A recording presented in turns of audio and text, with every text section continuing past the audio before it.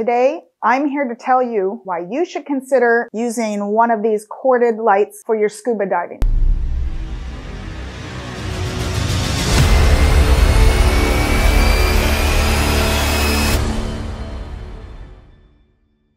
I'm Nicole, and I work for Halcyon Dive Systems. And before I get started telling you my story, please hit the subscribe button below and hit the notification bell so you can be updated when we release new content. So here I am today to tell you about why I went with a corded light. I'm gonna keep it real with you, and as embarrassing as it to say, the reason I went there is not because of the features I'm about to tell you about a corded light, but because of a really stupid mistake I made. I am a human diver, and sometimes we learn from mistakes we make. Unfortunately, it was a costly one. So I am on my dream liveaboard vacation in Komodo Islands. We are doing a night dive, and it's beautiful. I'm seeing all of the critters. The dive guide calls me over and said, look at here, and I see a little seahorse, and I'm so excited. And then, I dropped my light. Now, here's the problem, is that I can't just go and get it because it's 2,000 feet deep. That light is gone. It's just gone, at which point, we end the dive and I come up, I'm sitting there on the boat sulking because not only did I miss the dive and I can't do any other night dives, but I'm out a lot of money. And it just got me thinking, have you seen those parents in the grocery store and they have their child on a tether? I think I need one of those for my lights.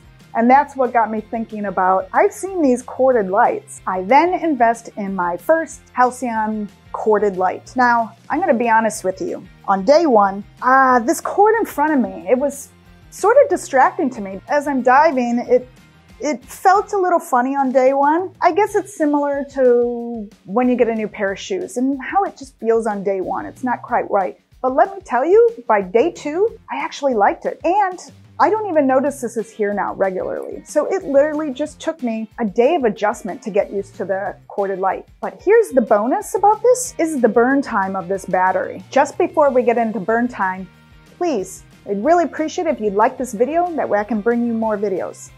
Back to burn time. Okay, so the great thing about a corded light is you're going to have a larger battery. What does that mean? Burn time. You're going to get more burn time. Here's another thing I'm going to say. I'm kind of lazy sometimes, and I don't want to run off and charge my light after every dive necessarily. This Focus 2 battery, you get approximately on high light, you'll get 2.5 hours of burn time. On low light, which to be honest is bright enough, I don't even need the highlight. With low light, I'm going to get 5 hours of burn time on this.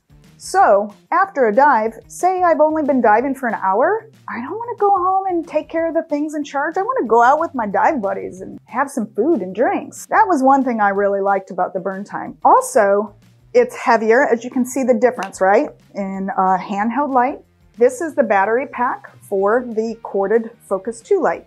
This is heavier, it's bigger. I have this on my hip. If this was the size of battery for a handheld in my hand, that would be heavy. That's another benefit of having the corded light, because the battery pack isn't on your arm. One more thing about burn time.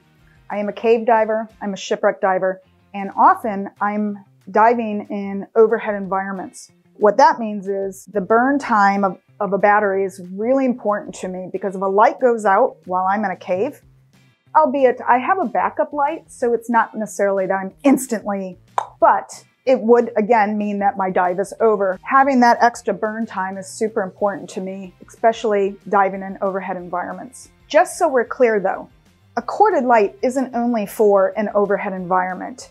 It's not just for cave divers or technical divers. I use this on recreational dives all the time. Guys, so that's how the story came to be, where I ended up using a corded light. It wasn't because I was seeking the features that I just talked about. That's an added benefit that I learned after the fact. It really was because I, embarrassingly enough, dropped my expensive light down to the abyss. So this is just one type of content that we are hoping to give to you and hope you found valuable. Real divers giving real stories. So we have another one right here. Be sure to watch that.